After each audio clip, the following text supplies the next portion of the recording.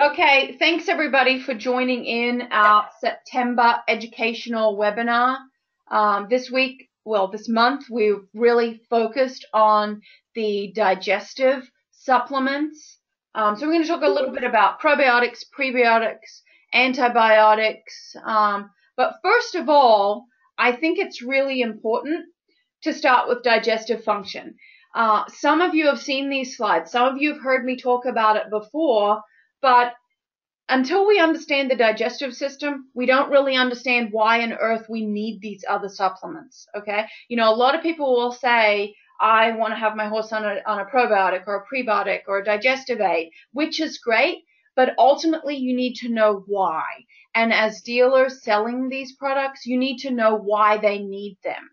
And then obviously we'll talk about the difference between antibiotic, probiotic, prebiotic, and then talk about some of our the products that we're highlighting this month, as well as some of those all-tech technologies that we put in the products and some of the science, the actual research that goes with. So again, you know, a lot of times I'm answering the question of why DAC versus a Smart Pack supplement or something else.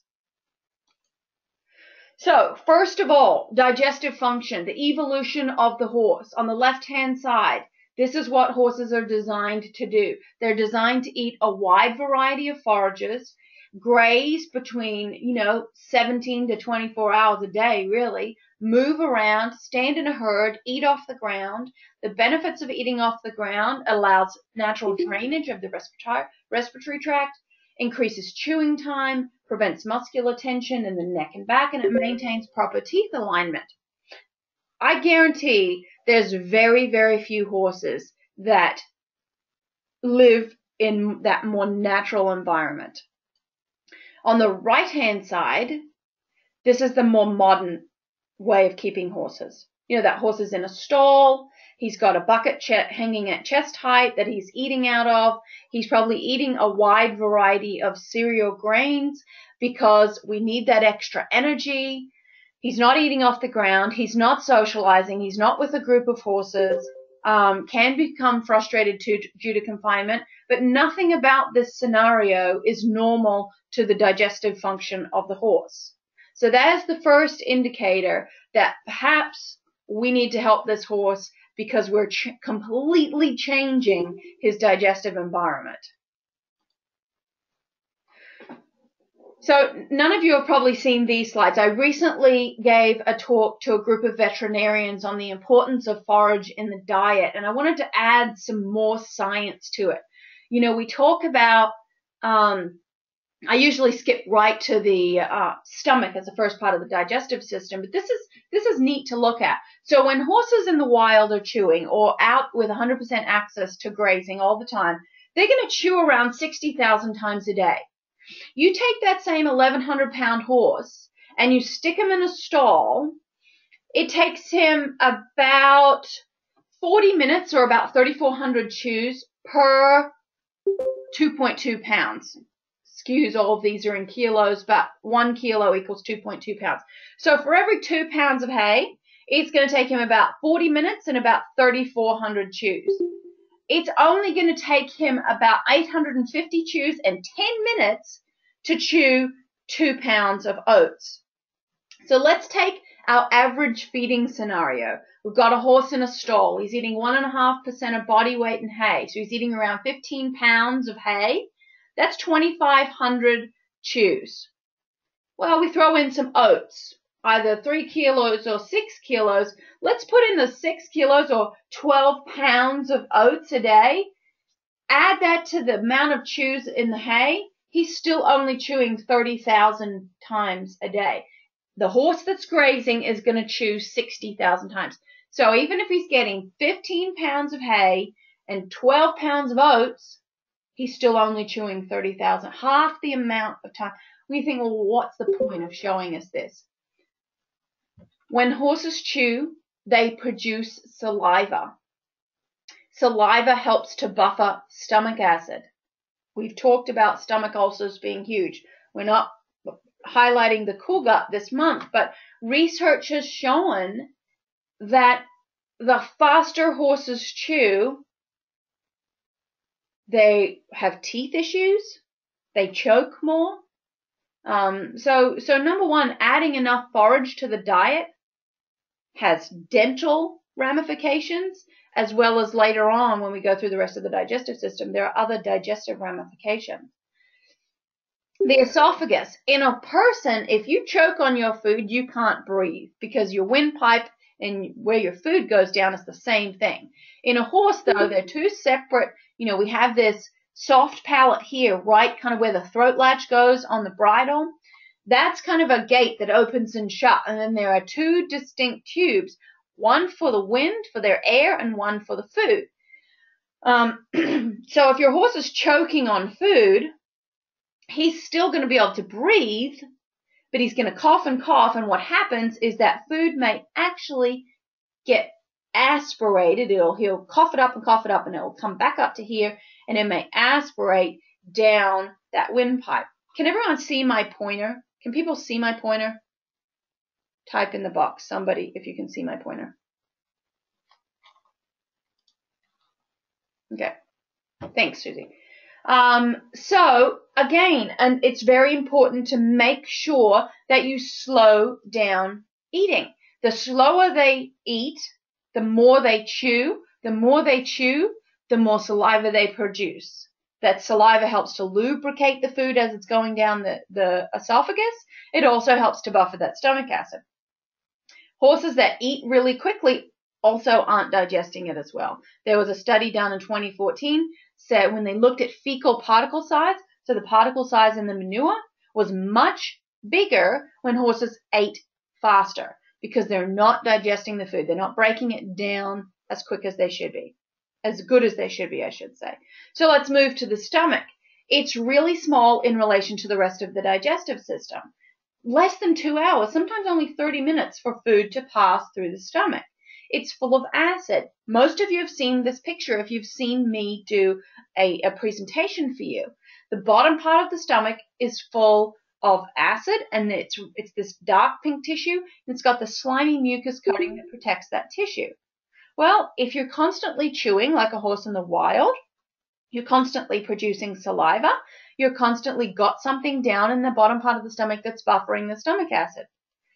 But that's not what happens in our modern horses. In modern horses, around 87 or 90% of horses, performance horses, have gastric ulcers. Any Amish customers on the call?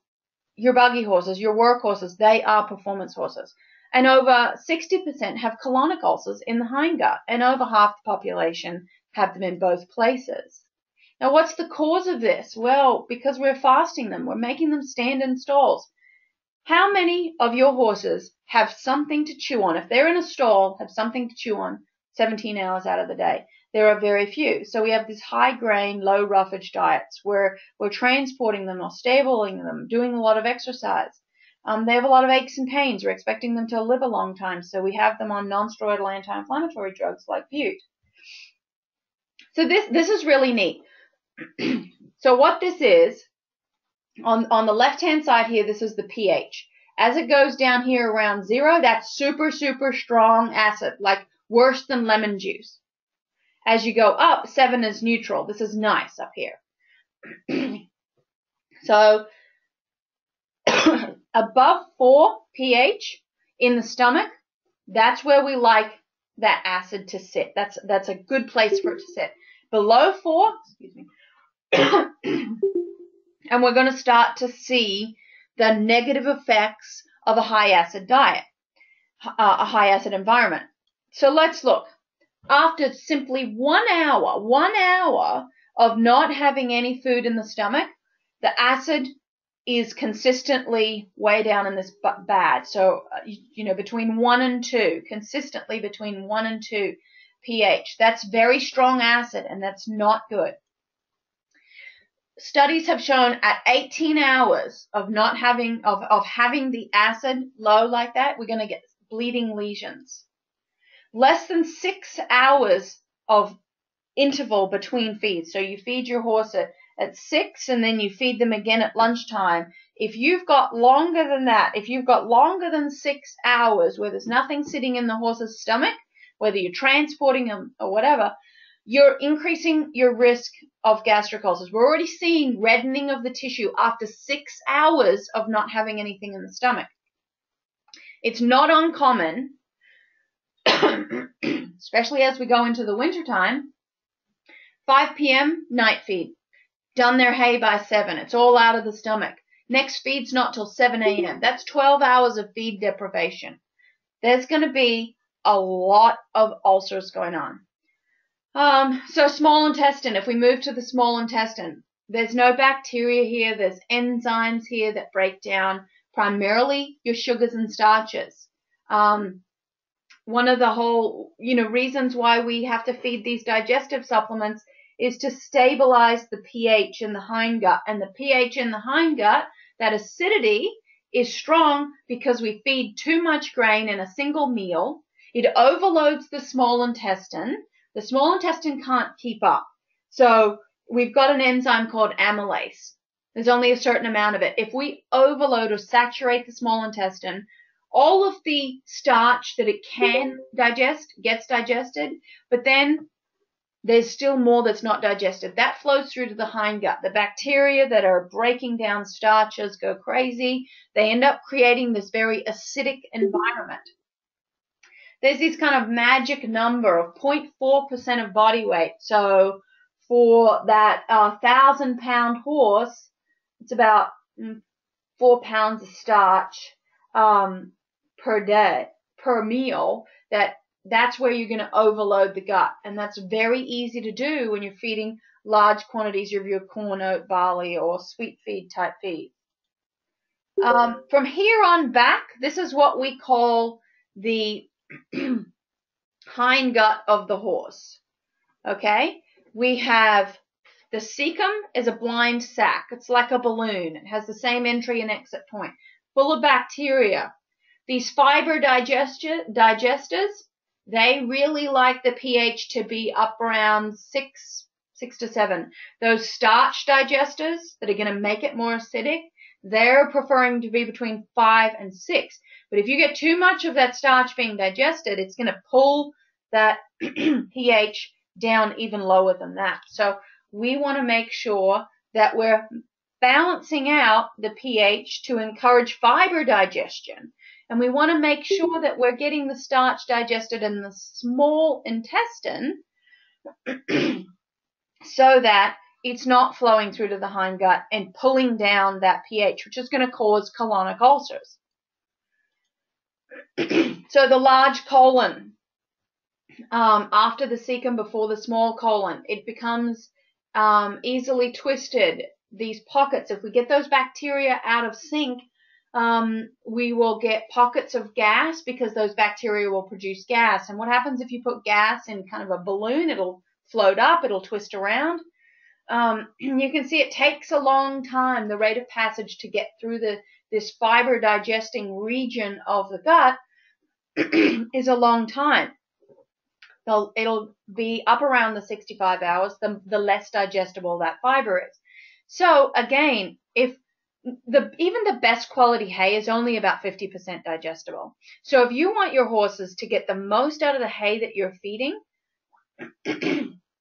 we need to be feeding ingredients that are going to make that fiber more digestible. So let's look at colonic ulcers. They typically happen in the right dorsal colon. Some vets will call it right dorsal colitis or RDC. It's definitely less frequent, but more severe than gastric ulcers. You saw how small the stomach was in relation to the rest of the digestive system. That stomach, you know how much pain a horse can be in and how much it changes that horse's behavior if they have stomach ulcers. Now take that colon, which is huge, and fill that with ulcers. You can now see that we're going to have a lot more intermittent colic symptoms, a lot more pain and a lot more inflammatory markers. So what is going to be key here? Okay, well, pelleted or cubed forage, because you start putting long stem forage on that and it's going to be very painful. So we want that pelleted or cubed forage for about 4 weeks. The live cell yeast culture, or the yeast extract, the research has shown, and I'll show you the research, the graphs, that it is able to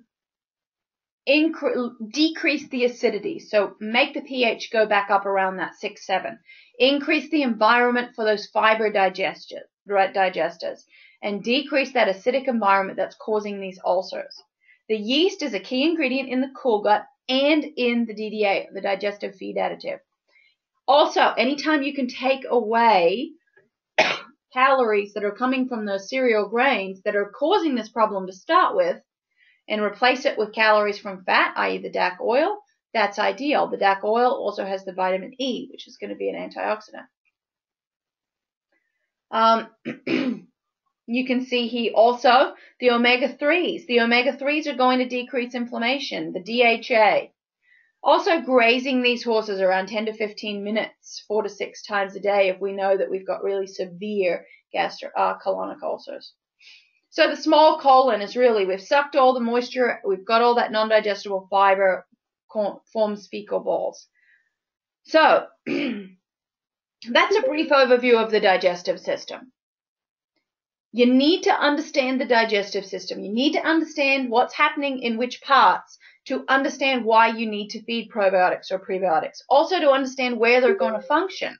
So if someone tells you, oh, I'm just feeding a bit of brewer's yeast and that's going to help in my horse's hindgut, well, no, it's not, because is it going to get through the acidity in the stomach? If somebody's feeding papaya juice and says, well, that's going to help with my colonic ulcers, no, that's not going to get through the acidity of the stomach. It may give a bit of short-term mucus building to the kind of mucousy area in the stomach. But after that, the acid's going to wear it away. The enzymes in the small intestine are going to wear it away. It is no benefit to the hindgut of the horse. So what's an antibiotic? And you know I hate having a lot of text on a slide, but so that you can take these and read over these again. An antibiotic, break it into the 2 words, anti and biotic. Anti means against, and biotic comes from the Greek word bioticus, which means life.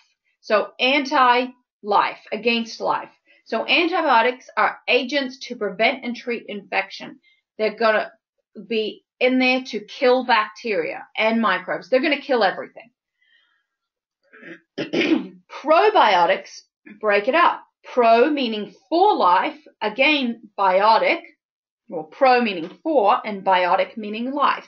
Now we're not against life, we're for life.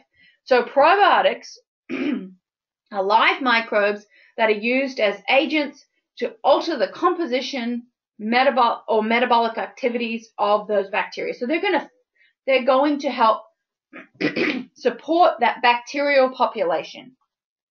The most commonly used probiotics are lactic acid bacteria, including Lactobacillus, Enterococcus, and Bifidobacterium. So if you look, these are also called direct-fed microbials, or DFM, on some feed labels, and some yeasts. Now, yeasts like Saccharomyces cerevisiae, that can sit in both places. It can sit as a probiotic and a prebiotic. Some will argue that it's not a probiotic because it's not a live, in some forms that we feed it, it's not a live bacteria, but it's an encapsulated bacteria, and it's more the bacteria extract. Probiotics have to be live. So most people will consider your Lactobacillus, Enterococcus, your Bifidobacterium, they're live microbes that you're putting into the gut, and they are your probiotics. Your prebiotics are food ingredients, usually types of carbohydrates or yeast, to certain parts of the yeast, that they're not digested in the stomach or the small intestine. They make it all the way to the hindgut of the horse, and they stimulate the growth of those good bacteria, the lactobacillus, the bifidobacteria. Prebiotics are food ingredients that, when eaten, reduce bad bacteria and increase good bacteria. They're either feeding good bacteria or they're binding bad bacteria.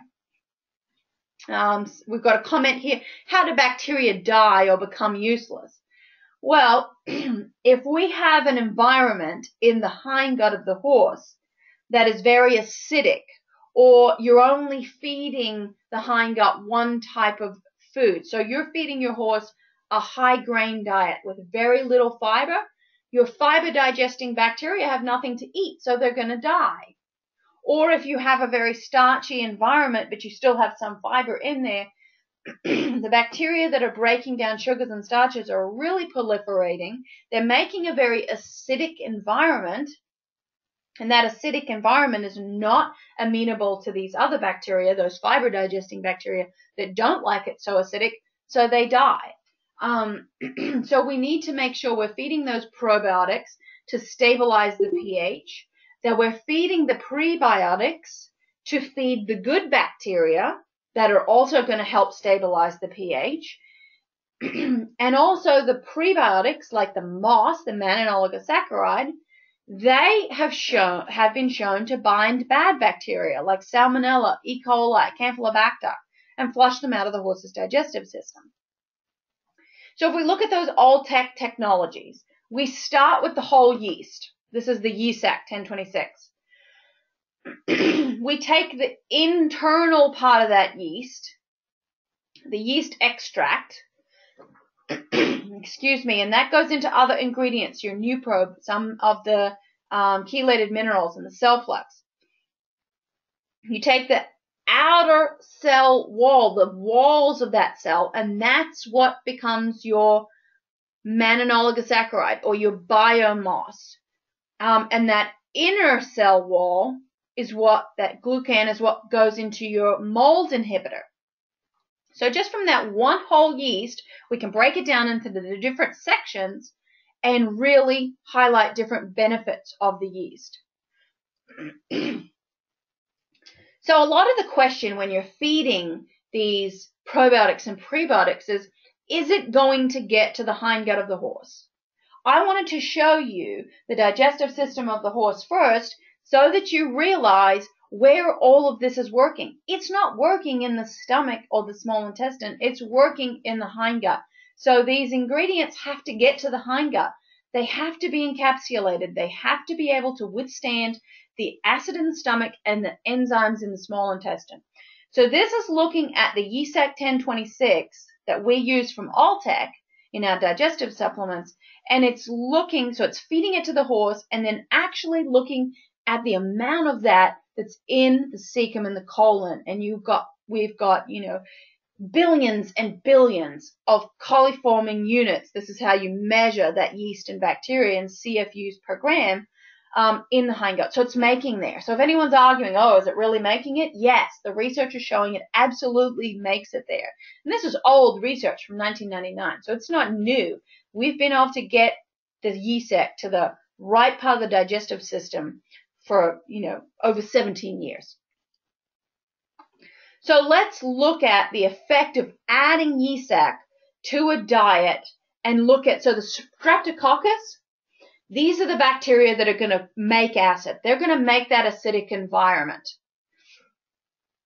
The lactic acid utilizing bacteria, these are the ones when we have that very high grain diet, these are the ones that usually fall off. And it's really hard to keep boosting those so that they're keeping up with using that acid and making it that pH stabilize.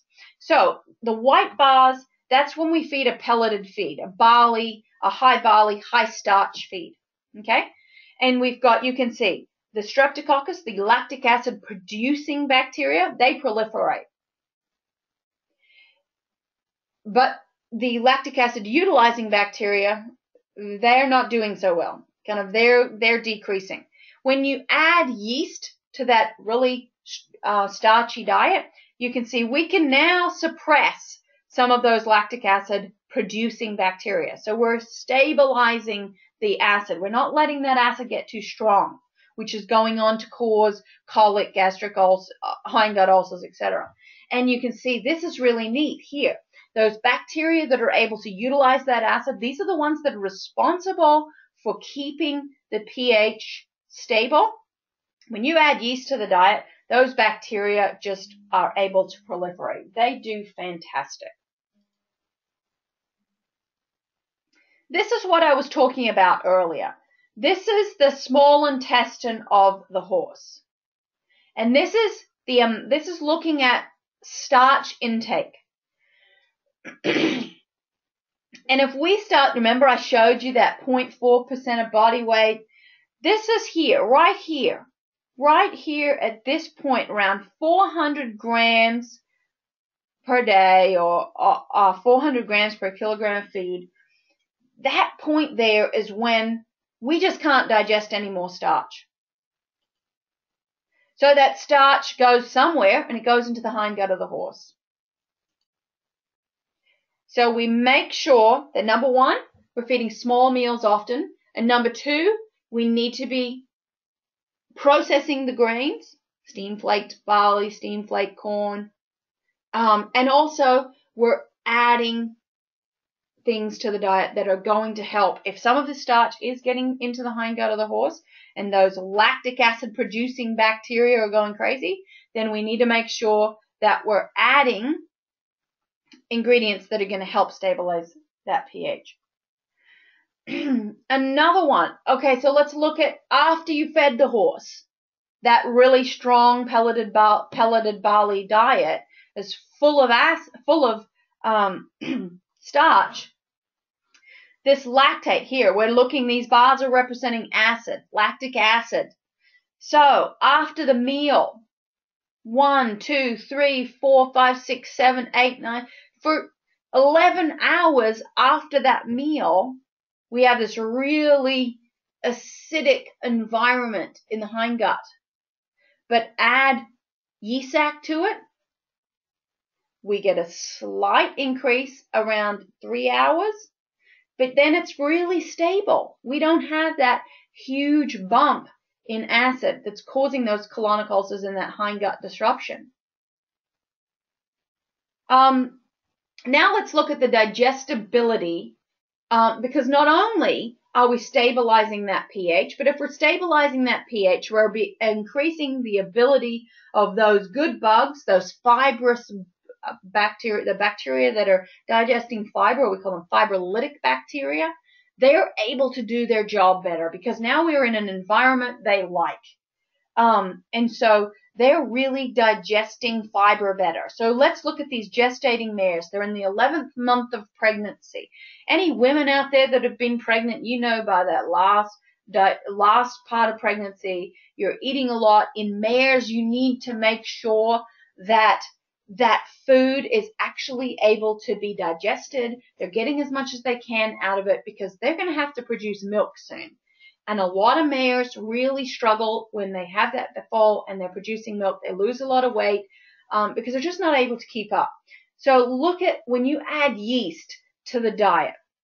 These mares, these fibers, this ADF and NDF, which are measures of digestibility and palatability, and the crude protein and the non-digestible fiber portion, you can see that when you add yeast to the diet and all of these fractions, we're able to get these mares to get more out. They're able to digest. They're able to get more protein out of the feed that you're feeding them, which is good because they need to put that protein into milk, into supporting that fall.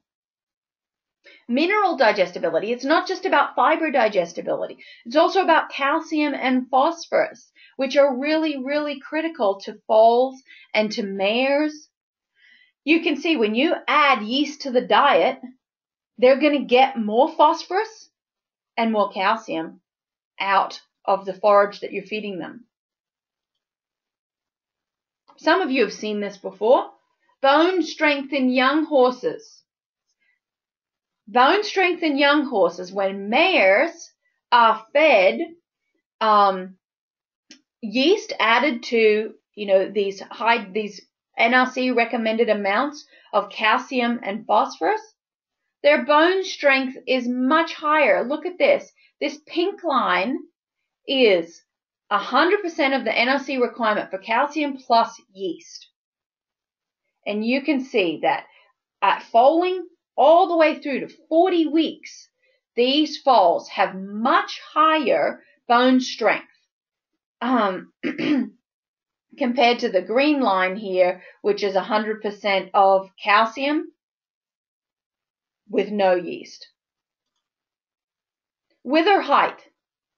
Well, at birth, it's not significantly different, but by 42 and 56 days of age, so, a month to 2 months of age, these foals that are from mares that were being supplemented with yeast sac, that 20 grams a day, they had higher wither height because those mares have much more potent milk. If we go now to those, looking at the moss, horses, they're surrounding everything we do to horses stresses them. Stresses them how? Stresses the gut. That's the first thing that gets stressed. If you think, oh, my horse has a behavioral issue, I think he's stressed by his environment, that's a secondary. Him flicking his head around or being spooky or spinning in the stall, that's secondary. The very first place that gets stressed is the gut. So the disease, the bacteria in the environment, the microbes, the exercise stress, that all affects the gut first. And then the actual symptoms that you see, the diarrhea, the nervous horse, that is all because of what's occurred in the gut. At the level of the microbes, everything's already changed by the time you see your horse being a little nervous or you see some bacteria, some loose manure. So the bacteria, it clears out bad bugs. It leaves the good bugs. It feeds the good bugs. This helps the immune system. It reduces the need for antibiotics. Let's look at this. These pictures here are actually of the digestive system. These are of the hindgut. These little wormy looking things are actually normal. These are under a very powerful microscope, and these are called villi, and they actually increase the surface area. So these are normal little wavy fingers. What you're looking at is this frothy, cobwebby looking stuff. That's bad. That's bacteria. That is bacteria proliferating, attaching to the intestinal wall and proliferating. If you don't feed the animal any kind of probiotic, prebiotic, or antibiotic, you can see that when they're infected with a pathogen, Salmonella, E. coli, you can see it all. When you feed them an antibiotic, it starts to break it down. You can see it starting to break away. Look at what the biomass, though. I don't see any of that cobwebby stuff because it's not even giving it the opportunity to attach to the intestinal wall. It's the biomass is binding it before it ever attaches and flushing it out the digestive system. If we look at the one animal where we really know that there is a huge time of risk with immunity. So when the foal is born, they get this instantaneous, what we call passive immunity, passive transfer. It's the colostrum. They're getting some antibodies from the mare's colostrum. But then between day 1 and day 14, before that foal is actually building its own active immune system, so it's proliferating its own gut with bacteria and building its own immune system, we've got this 13-day window where they're at real high risk. Diarrhea is going to be the first thing you're going to see in a neonatal foal. Organisms that will challenge the foal, Clostridium, Salmonella. The colostrum from the foal is a source of antibodies, and these are some values here that you look at in the different immunoglobulins, IgG, IgA, IgM. The foal can only absorb these antibodies during that first 24 hours of life, though. So that's why it's so critical that that foal gets that colostrum. When we take these blood samples to see if that foal got successful passive transfer from the colostrum, we're going to look at around greater than 800 milligrams of Ig per deciliter. Partial around 200 to 400, but failure is less than 200. When you feed biomass, you're increasing those colostrum immunoglobulins by 30 to 50%. The 3-day milk IGs, 30 to 100%, and the foal serum IgM and IgA is increased by 50 to 75%. And now this isn't feeding the foal that, this is feeding the foal, then when the mare is getting the moss, this boost in immune system through the mare's milk. So let's look at our products. The probiotic paste. The probiotic paste is literally just probiotics. It's lactic acid bacteria, Lactobacillus acidophilus. So this is that live bacteria that's going to go into the gut. It's going to make it into the hindgut of the horse, and it's going to help support this good bacteria. Organisms that produce lactic acid help to maintain that slightly acidic environment in the hindgut, which is non-hospitable to pathogens. On the flip side, though, if you've got a horse that's got a lot of diarrhea, that is actually coming from them eating too much grain. So we already know we've got a pretty acidic environment in the hindgut due to high grain diet. Then the Pro Paste may not be the first port of call for you. But if your horse has been on antibiotics and we need to proliferate all of the bacteria, or we've got a pathogenic diarrhea, like we know it's E. coli or salmonella, then the Pro Paste is good. But if we know that it's from a high grain diet and we know the horse has got a lot of acid in the gut already, maybe not the Pro Paste. The digestive feed additive, or the DDA, it's got your live cell, it's got your yeast in it, it's got your biomass in it, it's got a mold binder in it, it's got some minerals, it's got some of your direct fed microbials or your probiotics. So this is kind of a probiotic prebiotic mix. When we look at, if I go back to the comments that the reps had submitted a while ago, if anybody kind of uses this terminology in red, where they recommend the Pro Paste because as worming allows for all the bad bacteria to be taken out of the body, probiotics and prebiotics will not affect parasites in the system. They'll do nothing for bacteria. Some horses, it stresses the gut when you feed a dewormer. It may become a little more acidic just due to a stress. So after deworming, you can feed a probiotic or your DDA or your Pro Paste, because sometimes it really does. The horse's gut gets stressed.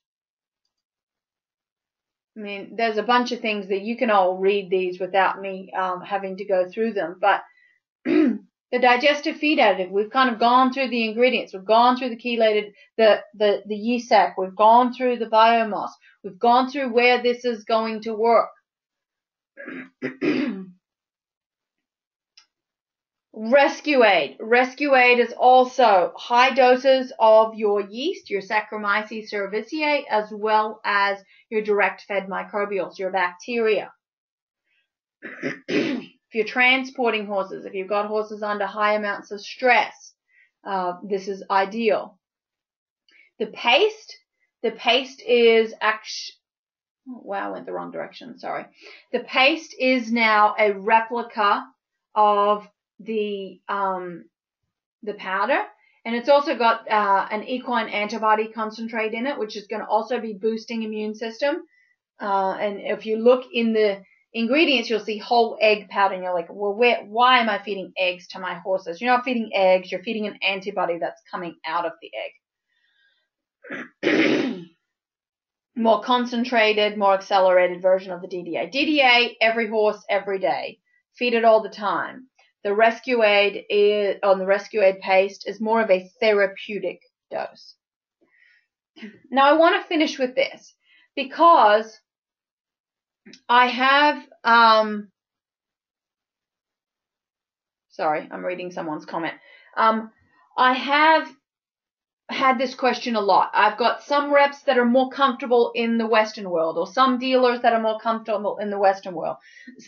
Some are more comfortable talking to the Amish. Some are more comfortable in the English world. Do you know what that horse does by looking at his digestive system? If we were all in the room together, I would hope you'd all put your hand up and say, no. No one has a clue whether this is an Amish buggy horse or it's a Kentucky Derby winner, or whether it's going to jump jumps or, you know, go around barrels. Inside, the horse is all the same. The digestive system doesn't care what kind of clothes the kid wears when they ride the horse. So do not be afraid to get out of your comfort zone just because you feel like you can talk about Western or you can talk about barrel racing. The gut of the horse does not differentiate between discipline. It is the same. It does not vary with function nor activity. From the digestive standpoint, a horse is a horse. And I want to leave you with that because I've gotten that comment frequently from reps and dealers, being a little uncomfortable about going into an arena that, you know, maybe you don't wear a cowboy hat, or maybe you do and you're worried about going into a dressage ring. Hold on to the notion, to the knowledge, to the pure fact that inside the horse's gut, you know what you're talking about. Cowboy hat or top hat or Amish hat. Inside the horse is all the same. So I'm going to put that back up. I'm going to ask for questions. Questions. Unmuted. Everybody's unmuted. Please go ahead and ask questions. Everything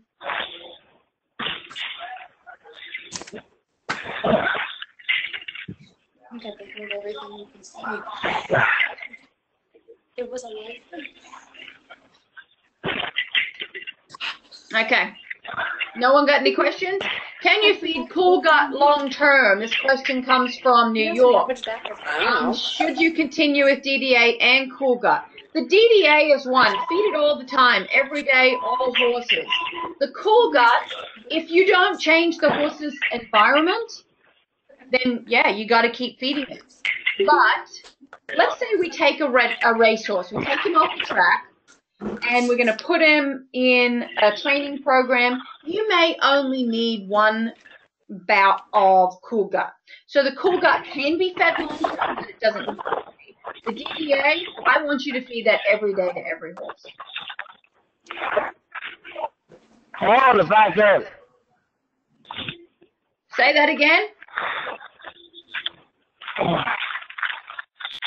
Yeah, I think it's one of our schoolers telling. I'm learning like Trump. Okay, I'm gonna sign off the recording.